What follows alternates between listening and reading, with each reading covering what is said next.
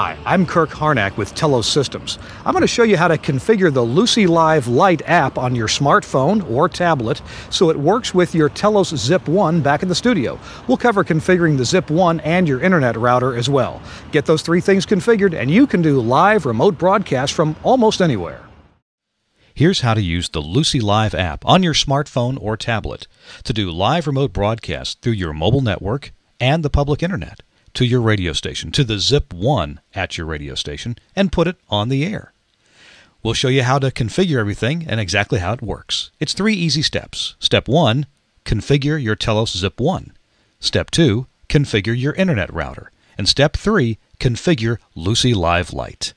Let's go to Step 1, configure your Telos Zip 1. First of all, we're on the telos-systems.com main webpage, and let's go to the Zip 1 IP codec product page. So this is the product page that describes the Zip 1. And by the way, if you haven't watched this video yet, this quick start video, let me encourage you to do so. It's on YouTube. You could just go to YouTube and search for Zip 1 Quick Start, or you can go to the Telos Systems channel on YouTube, or you can watch it right here from this webpage of the telos-systems.com website. Let's go to the Zip 1 that's here at my office. It's at an IP address of 192.168.0.68. Been to it before, so it popped up in the browser there. And here is the status page for the Zip 1 at that address. And I'm going to go to the network settings. This is where we're going to configure the Zip 1 to work with LUCI Live and LUCI Live Lite. For the login credentials, we need to enter user as the username and no password. That's the default. So here we are in the network settings. There's a place to set up the LAN Ethernet port. There's also the WAN Ethernet port. That's the one I'm using right now with that IP address. We don't want to use DHCP. In fact, if we want to use connections from the outside world from LUCI Live or other similar type software, then the Zip 1 needs to be on a fixed IP address inside your network. So do not use DHCP. Now, if you take a Zip 1 out to a customer location, to a venue, a ball field, somewhere we're going to do a broadcast, you may need DHCP to get an automatic IP address assignment to the Zip 1. But internally in your network, you need to have the Zip 1 on a fixed IP address. All right, let's scroll all the way down to the bottom where we find the RTP push configuration. This is where we're going to configure the Zip 1 to receive calls from LUCI Live software. The Zip 1 comes configured probably this way. There's a default port number here for the RTP push stream receive only port, and that's a port number of 9150. That's the default. If you send an RTP stream to the Zip 1 at that port number, it will play the stream. It will decode it and just play it. That's not quite what we're interested in. What we want is symmetric RTP, where we send a stream back to the source as well as decode the incoming stream. And so since LUCI Live Lite works with G.722, it's a good, reliable, not the super highest quality codec, but it works great for voice. It works fine for music as long as you don't need more than 7 kilohertz of audio quality. It's great for doing quick remote broadcasts and even ball games. So that's the one we're going to use. Reply with G722 if the RTP stream is received on port 9151. Now you see that these other options here are on the next 3 ports after 9150. If we change this to 91 something or to some other number, these would be the next 3 consecutive ports after that number. Anyway, what we're going to do here is enable this port, this 9151 port. So that will now be enabled. We'll click Apply. Scroll back down, make sure it took. Yes, it did. So our base port for RTP streaming is 9150, and the port that LUCI Live Lite will talk to is port 9151.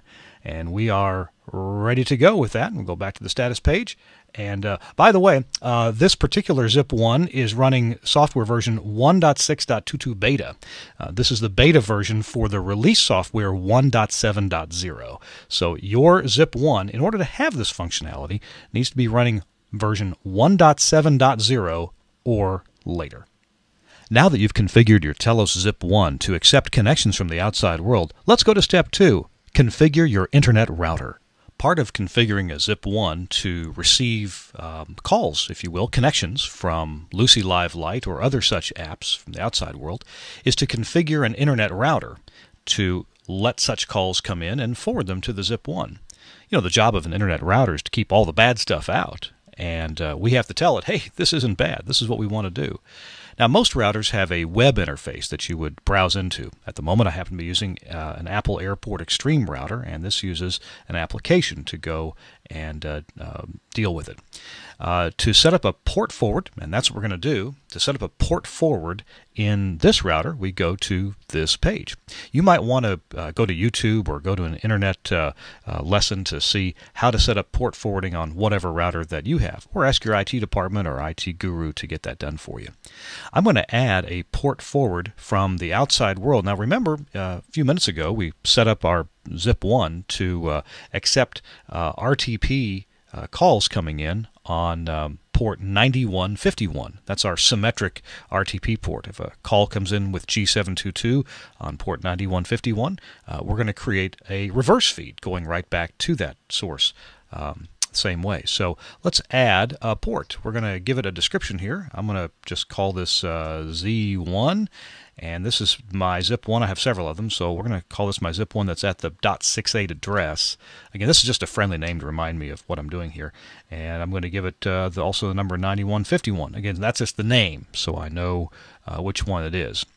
Now, in a lot of routers, you can set up UDP port forwarding or TCP port forwarding, or both together. And in this particular router, you can set them up even with separate ports. So I'm going to say on the public UDP port, that's going to be 9151, just like we expected. We don't have to set up a TCP port, since this type of RTP streaming is only UDP. It's not TCP.